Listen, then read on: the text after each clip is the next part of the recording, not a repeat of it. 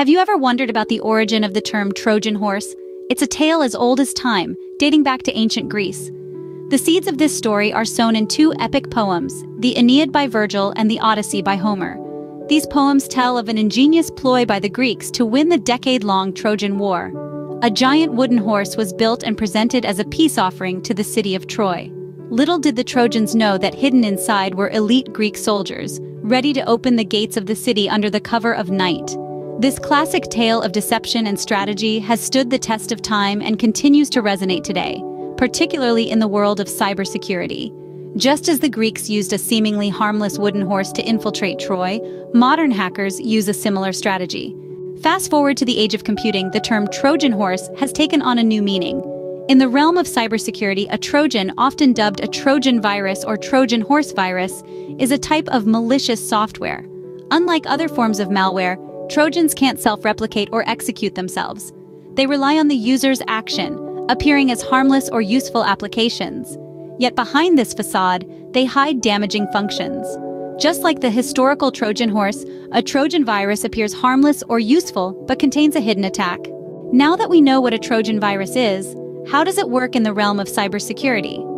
Well, the mechanics of a Trojan virus are quite cunning. Trojans, unlike other types of malware, do not replicate or self-execute. They require a user's specific and deliberate action to infiltrate a system. Once inside, they can cause quite a havoc. Trojans can damage files, monitor user activity, steal sensitive data, and even set up backdoor access points to the system. They can delete, block, modify, leak, or copy data, causing significant disruption and harm.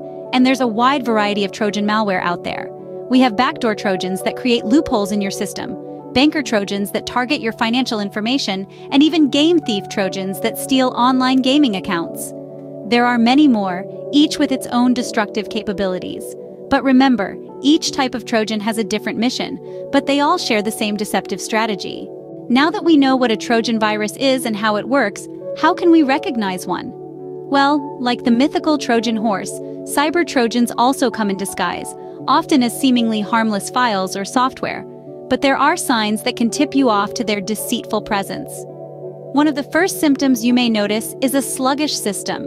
Trojans often consume substantial system resources, leading to slower performance than usual. Your computer may lag or freeze more frequently, your internet connection might slow down, or you may experience frequent crashes. Next, you might spot unexpected pop-up messages or ads. Trojans often bring along unwanted pop-up ads that often persist, even when you're not browsing the internet. Lastly, unfamiliar programs running on your system can also be a giveaway.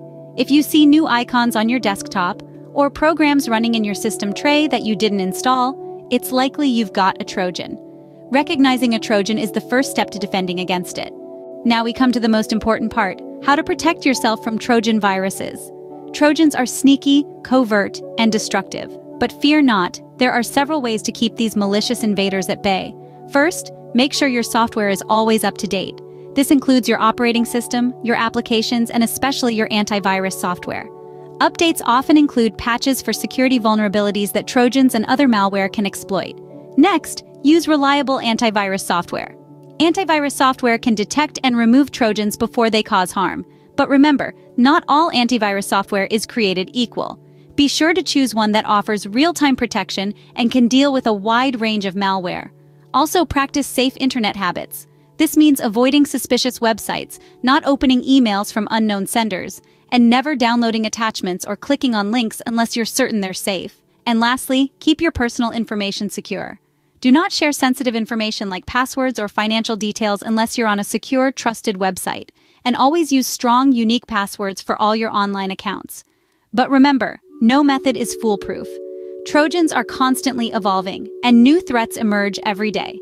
So stay informed about the latest cybersecurity threats and how to combat them.